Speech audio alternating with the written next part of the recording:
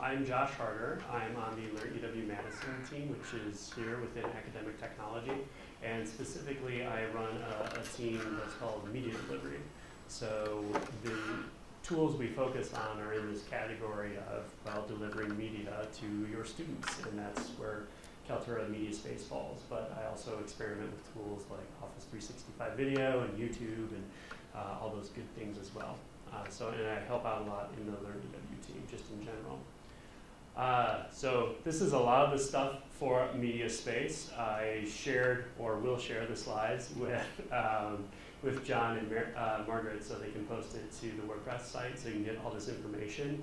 I did just actually create an email list, so if you're interested in getting news updates emailed to you, like I just posted that interactive video quizzing has been enabled and turned on, I am going to, after this, email that announcement to this user list here.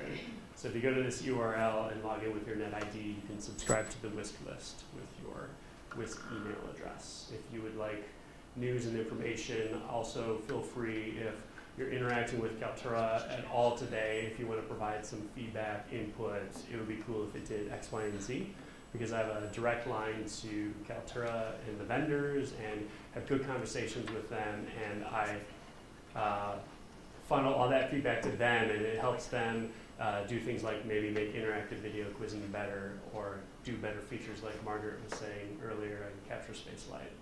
So yes, let me know, and use the user list to do that. So I thought we would kick it off. Well, I was going to give you a little bit of an outline. So I was going to start out with a video and instruction as the what I did, what I want to do, what failed, what went well, that kind of thing, to kind of kick things off and then have a conversation. I was then going to show y'all Capture Space Lite and what it can do. Use the video that I'm creating in Capture Space Lite to make an interactive video quiz, and then highlight this feature called shared repositories that allows you to have a big bucket of media that you can pull stuff from. So like if your department had videos for all their courses, you could use them in various other courses, that kind of thing. So without further ado, I will start up the video here. Actually go to MediaSpace for it. You know, one of the things that's pretty important to consider when getting into this whole video discussion is how much more can you do with video? I use video in my teaching. If I'm lecturing, I have video clips of things that I want to show them. There are so many possibilities there to enrich what I do in my classroom presentation. It is active learning. I mean, we're going places and we're doing things and we're collecting resources, and they're using editing software, and they're going away from the traditional just sitting in my room writing on my laptop. We usually have a discussion board running through Blackboard as well. So instead of always coming to me with questions, they throw them out there to the class. What I find is that it builds a lot of community in the classroom as well. For me, I'm a visual learner, so watching a video, I get so much more out of it than reading a paper or getting a lecture.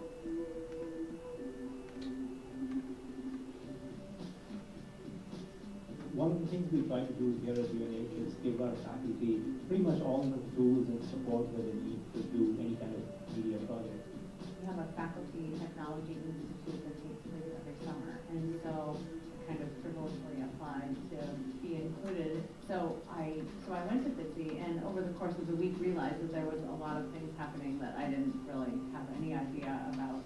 The biggest difference for me was seeing, not just knowing that those things were out there, but seeing how my colleagues were using that in their classrooms. To take something that you've been doing for 15 years and completely change the approach was weird.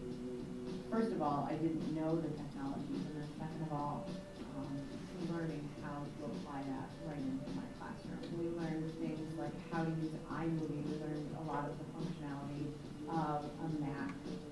The class that I use video in the most is the freshman composition class, and we call that first year writing. And the nuts and bolts of it include writing a personal essay. And then from there, what we did was move into the video project. It was really kind of fun for me because I got to take a passion of mine and not only use it in school for like just a general purpose paper, but also have this product that I kind of be proud of, just from the fact, from a juggling perspective.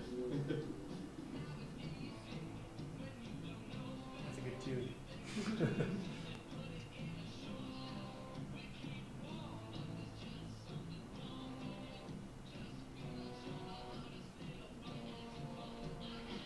So Greg wanted to create a project for my class about juggling. He used some really great resources to make a video and get permissions and do it all ethically so that he could put it on Facebook. Honestly, students write a lot of essays over the course of their academic career, and being able to shake it up a bit and have this video presentation is definitely a nice change of pace.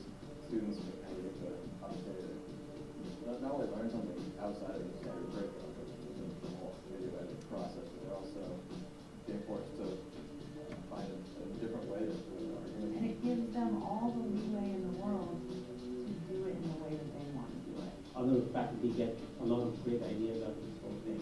An example there is Catherine Moran teaches sociology, and she ended up at one of the summer institutes where we had Crystal Jackson talk about her projects. And she got ideas around that, and she said, hey, why can't I try that out in my sociology class? Before I started using video in my classes and asking my students to do video assignments on their own, I did a lot of writing-based teaching. But it was after doing the Faculty Instructional Technology Summer Institute, FITSI, at UNH 2 years ago in the summer, that I saw the possibilities of doing something that incorporates writing and video. So I was inspired by my colleagues at FITSI and by the academic technology people here at UNH, and I thought, I'm going to take a risk. The first time I did the project, the class submitted their videos in a variety of ways. Many of them gave me thumb drives or gave me CDs and DVDs with the project on it. And that was horrible. It was a jumble of submission formats and ways that people were trying to get their work to me. Now that UNH is using Kaltura and it's integrated with our Blackboard system, students just upload the files to Blackboard. So I create a personal Blackboard for section of Canvas or Blackboard, D2L. and students can navigate from Blackboard to the location on their hard drive where their movie is stored, and they can upload that. Leanne was in my intro sociology class and did the Wikimedia project, and I then subsequently had her in another class a couple of semesters later. But when it came time at the end of the semester to do their face-to-face presentations in front of the class, she chose to make another type of rich media project. Andrew, you are not God. It was a semester-long project, and I was one of the last people to present. And everyone kind of did PowerPoints, and it was just wicked boring. Like, you didn't pay attention to anything. And I wanted to do something a little bit cooler. And she made the video in iMovie, and it played behind her while she delivered her presentation to the class. People got to see and hear examples, and for me, that's something that grabs my attention and makes me want to listen and makes me want to understand. And so it really wasn't that much different than asking students to write papers. They have to have a very clear idea in mind of what they're looking at. They need to know what evidence they're going to use to support the point they're trying to make. And then they have to show that. And it's a similar process with using video. And it's really fun because students come in at the end of the semester and I get the sense that they feel like they've made an accomplishment. They've done this thing that pushed them beyond their comfort zone. I felt like I was the big finale of the presentation because I was one of the last people to go. And actually, right as I finished the video, I sat down, and the girl who sat next to me all semester didn't say one word, just leaned over and said, that was the greatest presentation I've ever seen. So I just felt awesome, and kids in my class actually still talk about my presentation. So here at UNH, once we got our the Kaltura platform integrated with Blackboard, what it really allowed us to do is not worry about details of the technology.